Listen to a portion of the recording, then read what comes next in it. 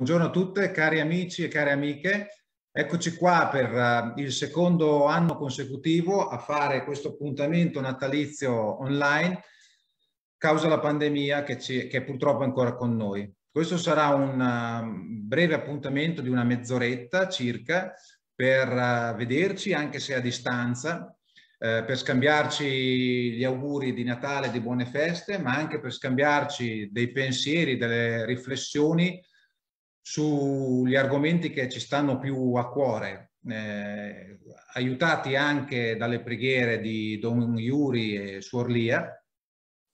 Noi siamo collegati adesso da varie postazioni, da vari luoghi anche molto distanti tra di loro, ma dove c'è una distanza, il nostro nome è il Ponte, che va a chiuderla questa distanza, va a collegare cose che possono essere o che possiamo sentire lontani. Mai come in questi ultimi 2 anni abbiamo imparato quanto la distanza, quanto la vicinanza siano cose così vicine che ci toccano nella vita di tutti i giorni.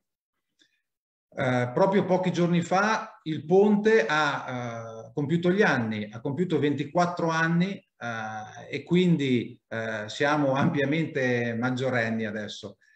Noi ci occupiamo tutti i giorni di servizio alla persona, delle persone che hanno più bisogno, quindi dai minori alle scuole, a persone con disabilità, con l'housing sociale. Ci occupiamo anche di gruppi di auto mutuo aiuto, di servizi sia domiciliari che territoriali e di inserimenti al lavoro. Noi siamo qua, dicevamo, per salutarci, mandiamo un saluto anche a Don Giampaolo, il sacerdote che l'anno scorso era con noi, quest'anno abbiamo la presenza di Don Iuri, mandiamo i saluti quindi anche a tutte le parrocchie delle zone dove noi operiamo. Il programma di questa mezz'oretta, subito dopo di me lascerò la parola a Don Iuri e a seguire alle varie postazioni, i vari servizi che, come dicevamo prima, sono dislocati in vari posti, nei luoghi dove nei territori dove noi ci occupiamo di servizi alla persona. Questo vuole essere anche un momento per ringraziare tutti i nostri amici, ragazzi, colleghi, tutti i dipendenti, gli operatori, le famiglie, tutto il territorio, i nostri volontari e tutte le persone che ci stanno supportando specialmente in queste ultime settimane, dandoci un aiuto anche concreto. Con questo grazie io lascerei adesso la parola a Don Iuri e buon proseguimento. Grazie mille, ciao a tutti innanzitutto. Sfruttiamo al meglio il fatto, no, di essere in distanza. Volevo un po' partire con voi in questa preghiera facendovi vedere un video che questi mezzi, no, ci permettono, un po' per entrare nella tematica, un po' per entrare nei nostri auguri di Natale. Chiedo all'organizzazione se mi dà l'ok per condividere il video. Ditemi quando posso andare. Potresti essere pronto. Ok, ci sono, perfetto.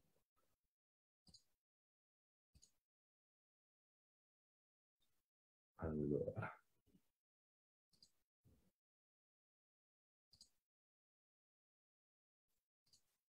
Ecco qui. Partiamo.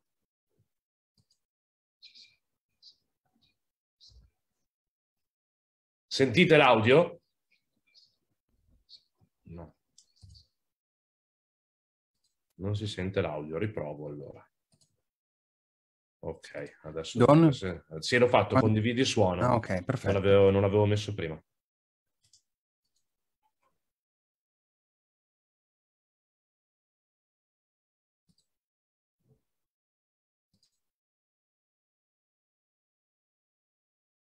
Accidenti, è uscito. Arrivo, eh.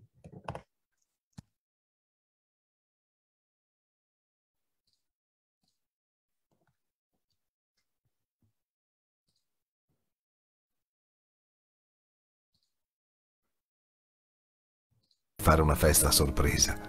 I preparativi per la celebrazione. Ci siamo quasi. Tra poco sarà il mio compleanno. Ancora. Credo di essere l'unico a cui non si potrà mai fare una festa a sorpresa. I preparativi per la celebrazione iniziano un mese prima, in tutto il mondo.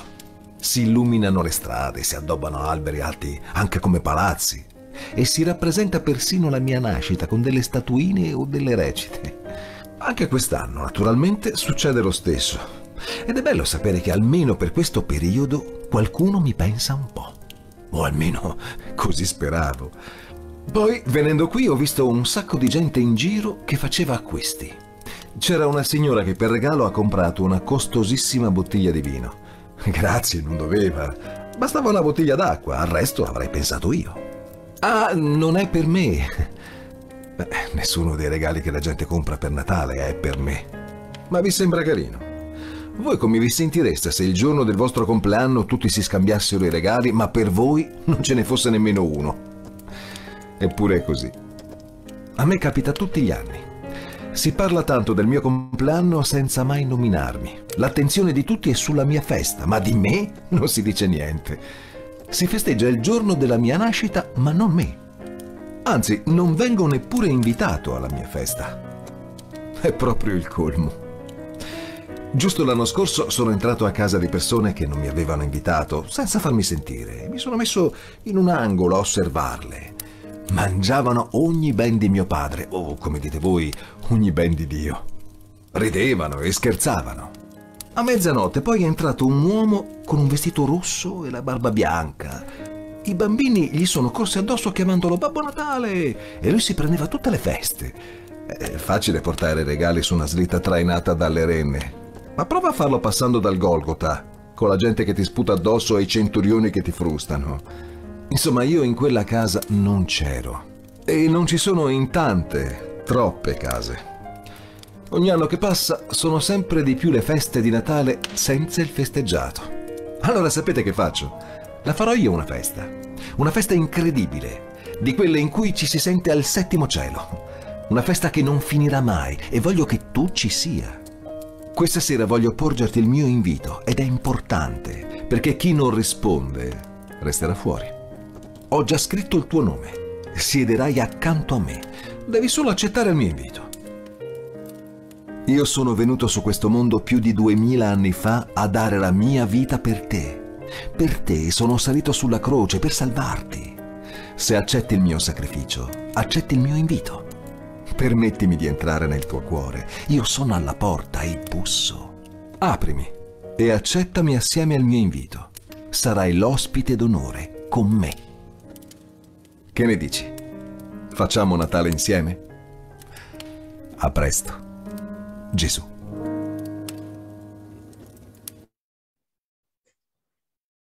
È un video così, un po' provocatorio, se vogliamo, un video strano, che però ci dice una cosa importante per questo Natale, che appunto tante volte ci dimentichiamo del festeggiato, tante volte festeggiamo il Natale, festeggiamo questa ricorrenza dimenticandoci il perché siamo qui a festeggiare, il perché di questa festa. Allora, quello che mi piacerebbe un po' con voi oggi condividere, quello che mi piacerebbe con un po' il cuore di ognuno di noi in questi giorni, appunto in preparazione al Natale, che sarà fra 2 giorni, così, vedesse è questo. Cioè, ma tu stai facendo entrare Gesù nella tua vita? Lo stai festeggiando? O il Natale è solo e soltanto, no, una ricorrenza, un qualcosa di bello per stare insieme, che ci sta, lo stare insieme in famiglia, lo stare insieme fra di noi.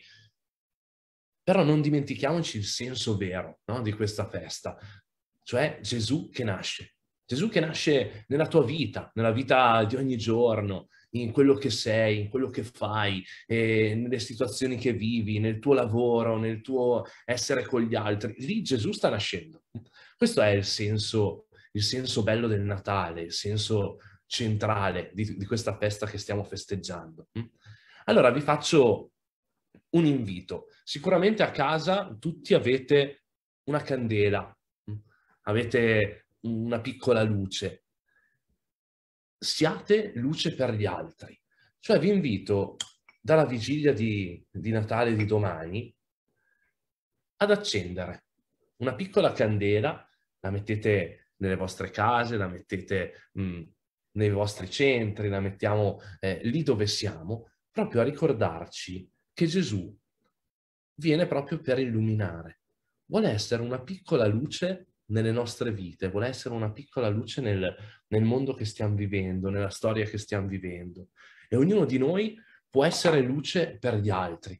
È bello essere qua con tutto il ponte, no, oggi, perché credo che il lavoro che fate, il lavoro che ognuno di voi svolge ogni giorno è esattamente questo, è essere una piccola luce nella vita di tante persone, di tanti giovani, di tanti ragazzi. Però la luce funziona, va, se, come dire, se è alimentata da qualcos'altro. Guardare la luce solo per vedere la luce non va bene, la luce serve se illumina, se porta a vedere qualcos'altro. Voi, ognuno di voi, vi auguro che possa essere una luce che profuma di Gesù, una luce che fa rispecchiare negli altri, fa rispecchiare nei nostri ragazzi quel volto bello di Dio. Allora l'augurio di Natale che voglio farvi è proprio questo qua. Siate delle piccole luci, siate luci. Allora concludiamo insieme con la preghiera che Gesù ci ha insegnato e gliela ripetiamo, gliela diciamo insieme dal cuore affinché possa veramente illuminare noi, perché noi possiamo illuminare gli altri. Nel nome del Padre, del Figlio e dello Spirito Santo. Amen. Padre nostro, che sei nei cieli, sia santificato il tuo nome. Venga il tuo regno, sia fatta la tua volontà, come in cielo, così in terra. Dacci oggi il nostro pane quotidiano e rimetti a noi i nostri debiti, come anche noi li rimettiamo ai nostri debitori. E non abbandonarci alla tentazione, ma liberaci dal male. Amen. Nel nome del Padre, del Figlio e dello Spirito Santo. Amen.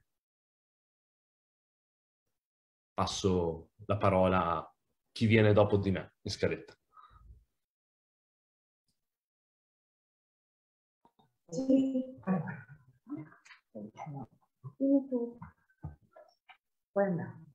Noi del CDD vi salutiamo e vi auguriamo il meglio possibile per queste festività con una frase di Ivan che ci ricorda che i tempi più belli sono lì che ci attendono. Nulla impedirà al sole di sorgere ancora, nemmeno la notte più buia, perché oltre la nera cortina della notte c'è un'alba che ci aspetta.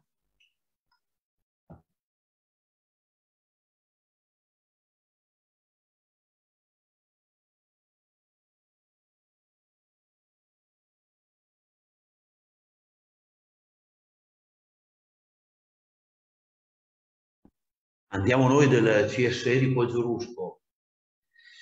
In questo momento difficile, noi del CSE Il Ponte vogliamo esprimere tutta la nostra vicinanza alle famiglie, agli utenti, agli operatori del servizio e della cooperativa, perché sia un Natale gioioso, con la speranza che il 2022 possa darci forza e felicità, gioia e voglia di abbracciarci sempre.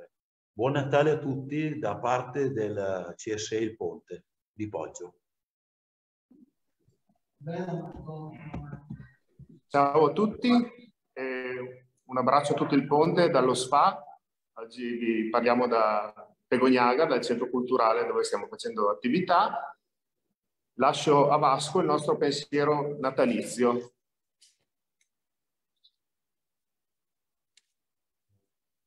Ciao a tutti, nel 2021 abbiamo vissuto fatiche e paure, ma anche scoperte, conoscenze e conquiste. È bello ritrovarsi tutti a fine anno. L'orizzonte fa meno paura se lo guardiamo insieme. Buone feste a tutti. Ciao.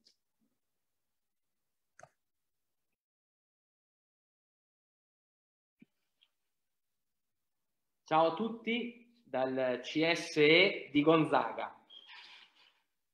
Quest'anno abbiamo provato sulla nostra pelle quanto siano importanti i legami e quanto sia prezioso l'esserci l'uno per l'altro e gli uni per gli altri. Ogni giorno capiamo quanto possano essere di nutrimento le relazioni e come sia indispensabile saperle curare. Ci sono valori che tutti i giorni permeano i nostri servizi e le nostre relazioni. Tra questi la fiducia, la speranza, l'ascolto, la curiosità e l'amore.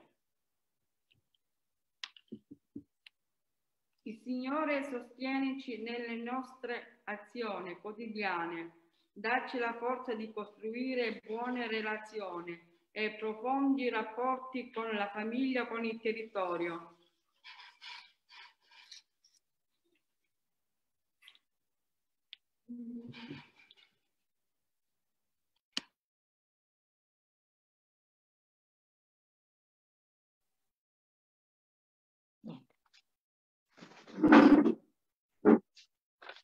Salve a tutti, ecco un pensiero da casa Matilde.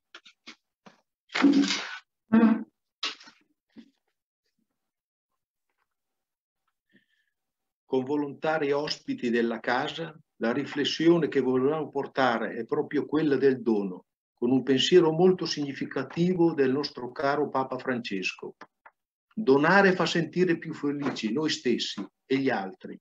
Donando si creano legami e relazioni che fortificano la speranza in un mondo migliore. Quindi preghiamo per tutti i nostri volontari che con altruismo e generosità mettono a disposizione il loro tempo. Buon Natale a tutti.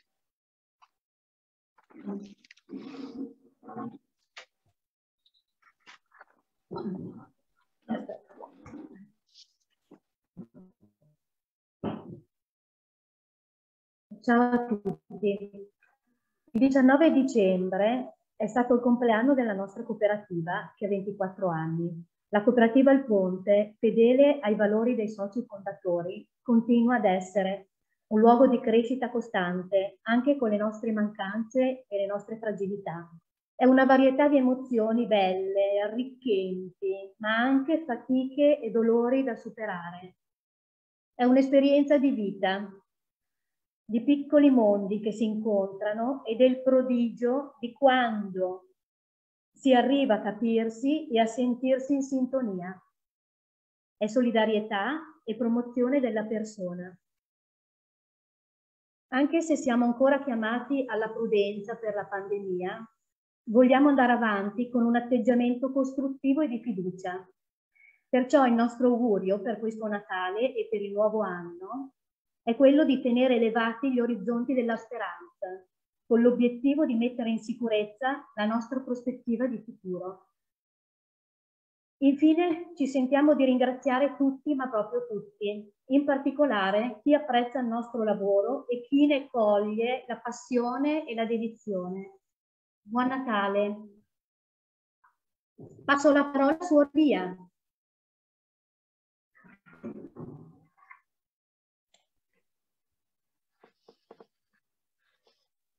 Mi sentite? Sì, ti si sente. Ho qui davanti un'icona, ma a voi non dà fastidio? Non riesco a tirarla. Ah, a posto. Un attimo. Allora, io volevo fare gli auguri a nome mio, a nome delle suore, dei sacerdoti della nostra unità pastorale, Don Giampaolo, Don Nicola, Don Gabriele, e anche Barbara vi fa gli auguri di buon Natale con il disegno che ha preparato e vi fa vedere.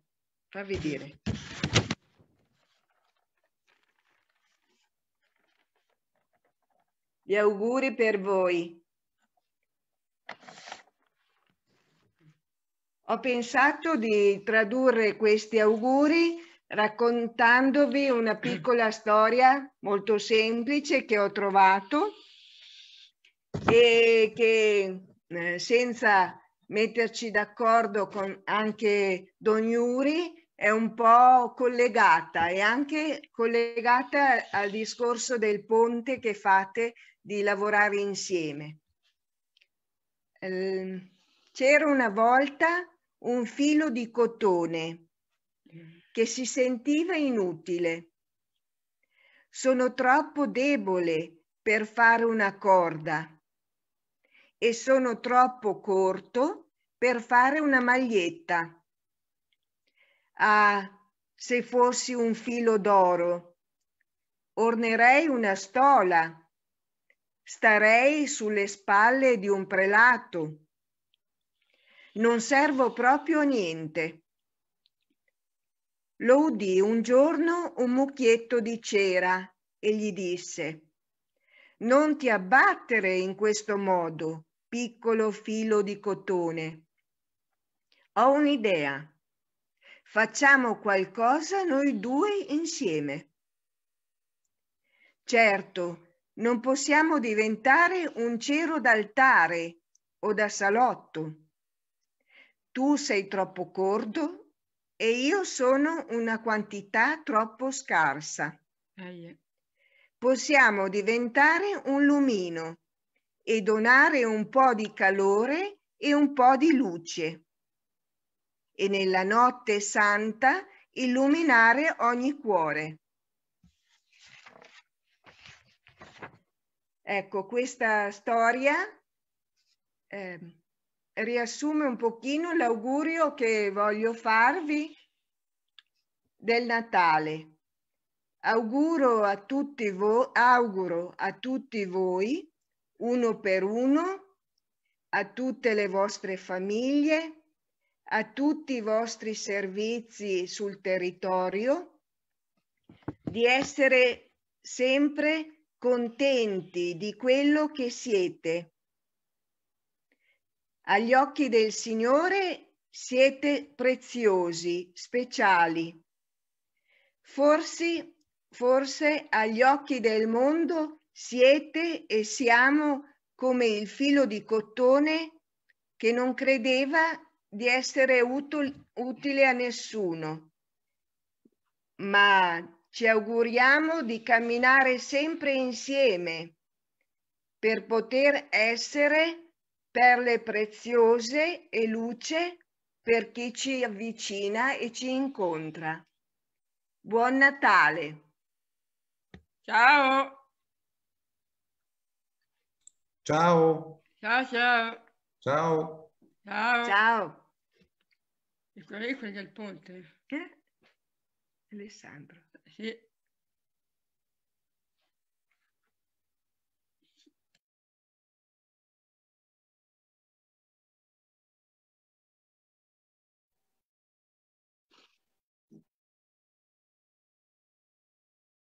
Anche quel prezzo, secondo me. Non vedo più il prezzo. Prima di salutarci, abbiamo il piacere di farvi vedere un video.